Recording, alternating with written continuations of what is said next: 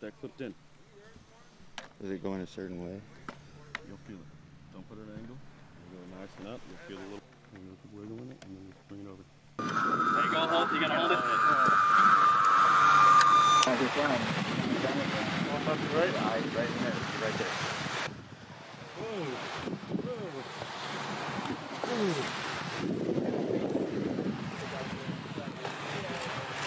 You know where you want to get now.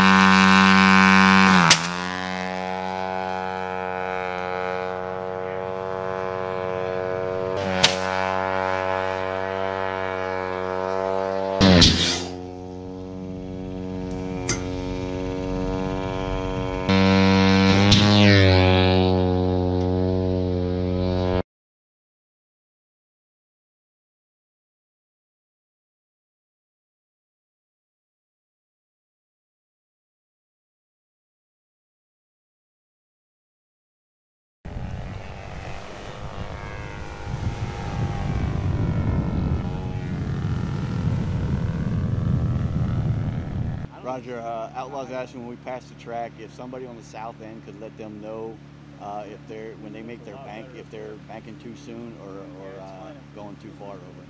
We're gonna pre-stage within your scenario. This time we're gonna go slow, right? So scenario 1 goes, finishes, comes back. Scenario 2 goes, comes back. Scenario 3 goes, comes back. That's okay. Do not use those rounds. So I know you got a missile, so I'm not just walking up to your truck and fire. All right. So, you all know them? What are they?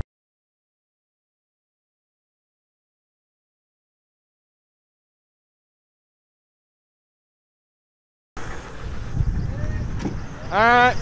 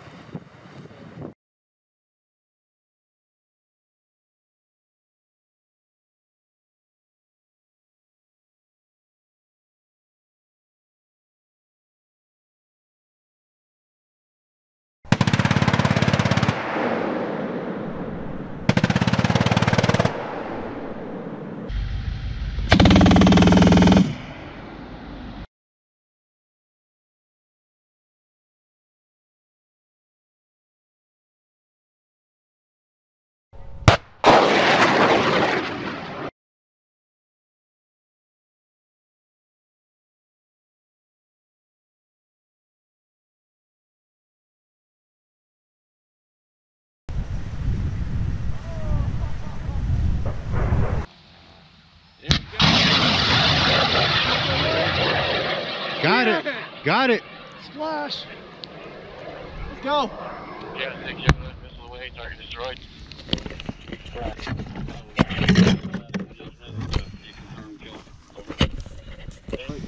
See the 2 birds? You see the 2 birds? There, Pass yeah, 2 birds. yeah, come on. Get on him. Activate missile when ready.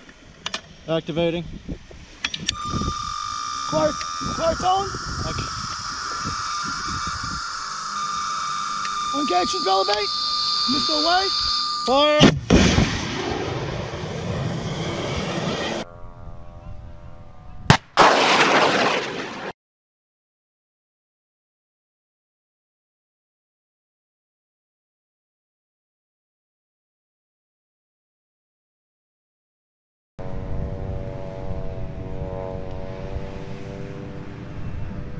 Well, we're at Tobruq Arrows Exercise 20, and we are executing our combined air missile defense mission here with Latvia and Lithuania, 2 of our close allies, especially as we build our air and missile defense capacities. We focus on interoperability and integration.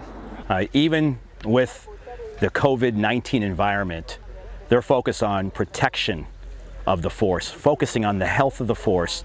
They were able to still train, but exercising certain protocols. The hygiene, washing hands going in the buildings, but also wearing the protective equipment.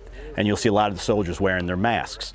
All of these together, with the discipline of this unit, we were able to mitigate the effects of COVID-19, but to keep a high level of readiness. And that is critical for this air defense unit. Oh, the message it sends that no matter what events that happen to this unit, that they are resilient and they are ready to deter any type of threats and provide the air missile defense capability. But even more so important, as we are shoulder to shoulder with our allies here, we're demonstrating the air missile defense capacity together, because we cannot do this alone. And bringing together these different capabilities, we're able to provide air missile defense to deter our most pressing threats to the alliance.